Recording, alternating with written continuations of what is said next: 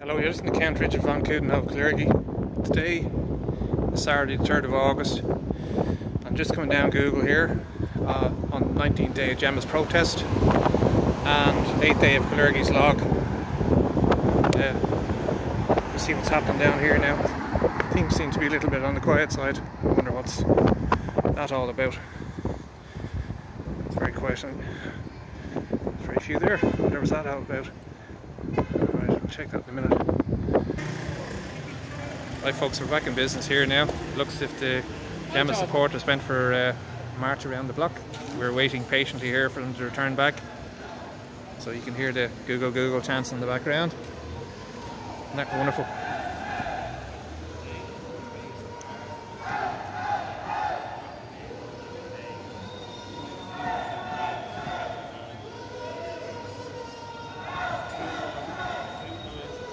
Hope Justin gives another speech.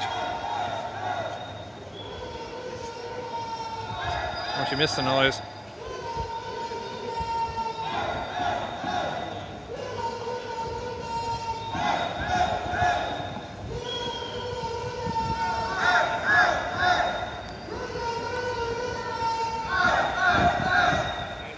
Great to see that.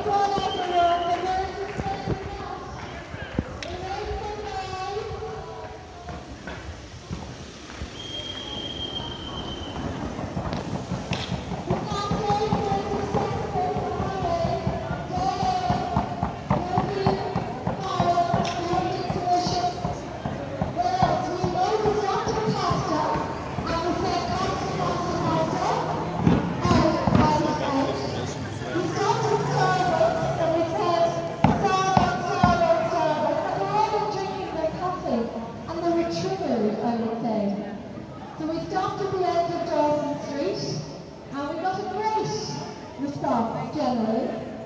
Many tourists were secretly thanking us because they don't want to have to drink in Costa or Starbucks when they come here. They want to go to the Irish coffee shop. So we told Costa to go, we told Starbucks to go.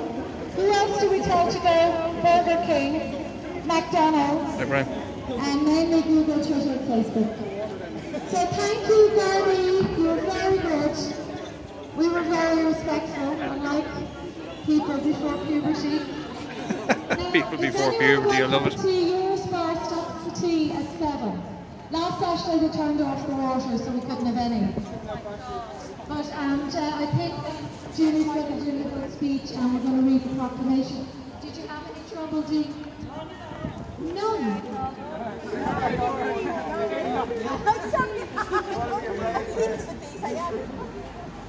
Oh, I know, you always want to be brave to take Dion. She took on all the unicorns on her own. Hey! And she ran them out of the place. She sent them packing. With their tails between their legs.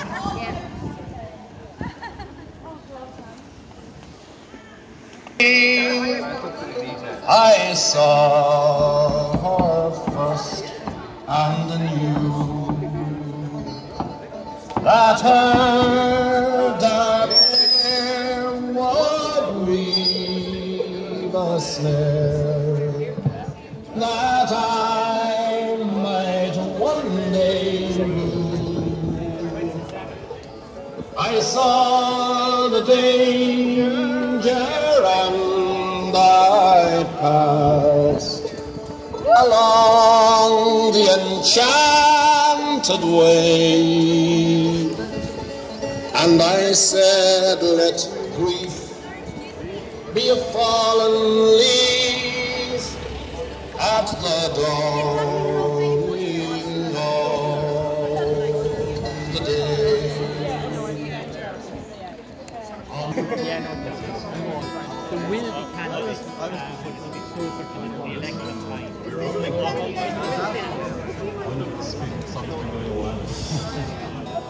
How are you doing, sir? Grand. All right. Grand.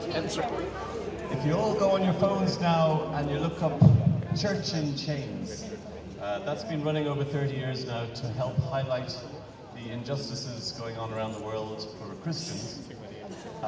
So Church in Chains is there on Facebook to be checked out. My brother-in-law runs that in this country.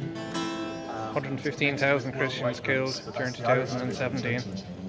Well, I was inspired about 8 months ago to start up a group called World in Chains. So if you go on Facebook and look up World in Chains, you will see that there. You can tune in and you can see issues that we are highlighting, injustices, things that everybody here is taking a stance for.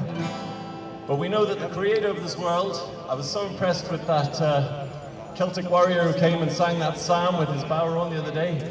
And I didn't get his name yet, but it brought this song back to me that I wrote over 30 years ago, and I've dedicated to the work of Church in Chains. And in fact, really I want to dedicate this song now to the work of the Yellow Vest movement and Anti-Corruption Ireland and everybody who's rowing together. It's a song that celebrates our freedom as Christians to believe in this country, and it's going hand in hand with our freedom to believe what we know is truth.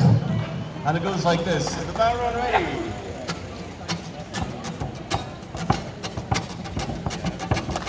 That's it. Everybody want to clap on the beat. That's it. Chop, chop, chop. That's it. Chop, chop, chop, chop, chop. That's it. Free to believe in the Maker, Comforter, the King of Kings. We're free to believe.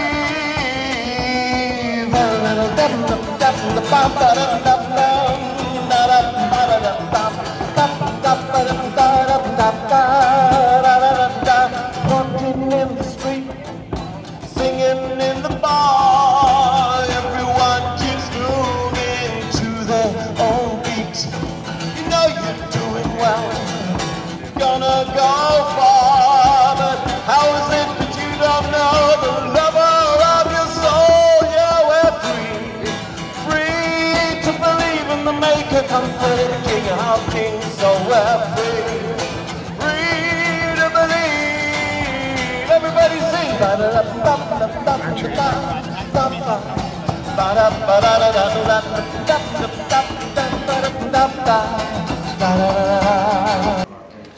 Right folks, I think things are rounding up here, so I'm going to call it a night. Thanks for listening.